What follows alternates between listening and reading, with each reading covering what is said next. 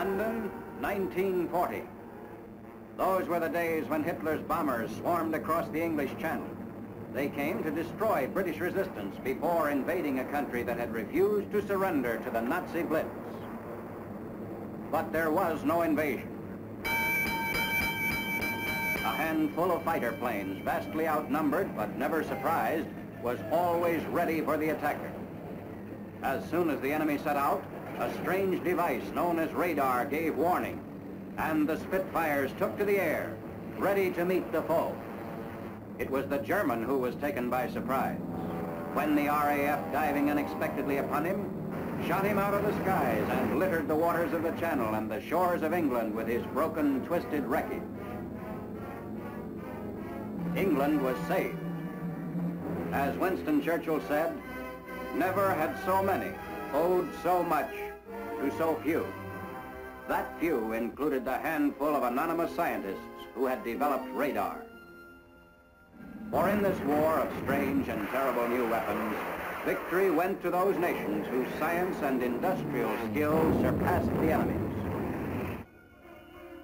The principle of radar had been known to electronic experts of all countries for years, that high-frequency waves will bounce back from an obstacle in their path just like a rubber ball when it hits a wall. Radar catches these waves on the rebound from the plane and computes its speed, height, and direction of approach. It was the Allies whose radar devices were always a step ahead of the Axis. This was the case with anti-aircraft radar, used by our invading armies to keep its AA guns unerringly trained on the target, running up huge totals of enemy craft shot down. Then, radar took to the air itself. Mounted in bombers, it searched out enemy targets at great heights through the heaviest overcast, signaling the right moment for bombs away.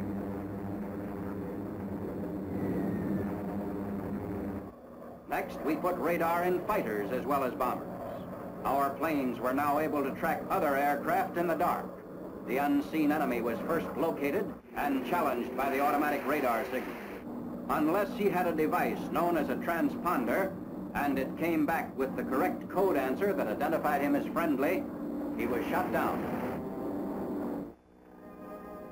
Allied transports as well as combat planes shared the benefit of still another radar adaptation. Carried in a mobile station that operated from the airfield, it beckoned the plane in to a safe landing in the dead of night or low-ceiling weather. This was used not only on Army airfields, but also on the floating aerodromes of the Navy's carriers to bring back planes from distant missions over the unmarked ocean. The Navy had other uses for radar just as spectacular. Great battles took place without our fleet ever seeing the enemy. Radar spotted his ships and played the guns which blasted him out of the water.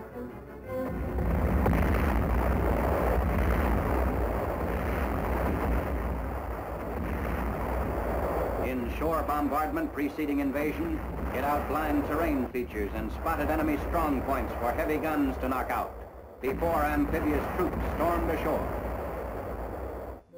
Below the sea, too, the enemy was hunted out and destroyed by this invisible scout.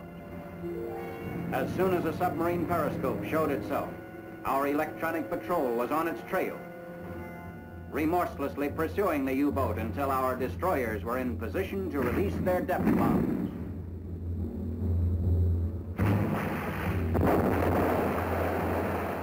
Radar was the triumphant answer to Nazi efforts to torpedo our convoys.